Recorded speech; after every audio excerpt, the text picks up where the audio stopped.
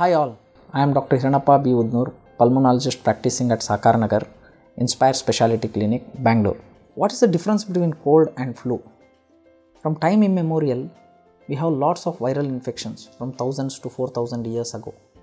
And there are lots of viruses. Corona has been there before and it was not been affected like what it has affected in last 2 years and whole world is suffering from that.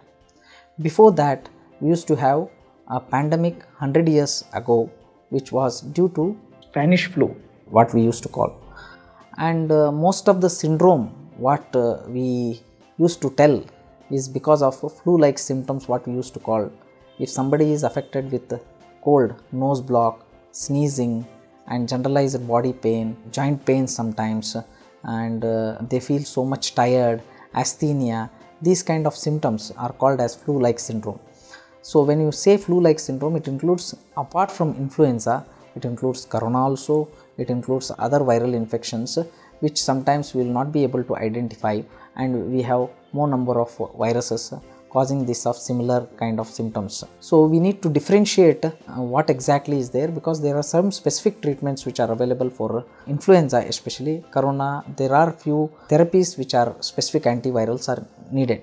Sometimes cold happens because of some bacterial infections also, and they may mimic cold but without having more generalized symptoms like fever, asthenia and all. So we differentiate them into more of cold. Cold can be because of any allergy, pollens exposures, dust exposure and host dust mite. This can cause cold. Some people have mechanical obstructions like DNS, they get blocked, and even a mild infections, or they may present it as cold. Cold is more of general terminology, and one of the cause for cold is flu. So people tell vaguely in the cold. When we dig deep and find out the reasons and have an associated constellation of symptoms, we will be able to differentiate between flu-like symptoms and cold.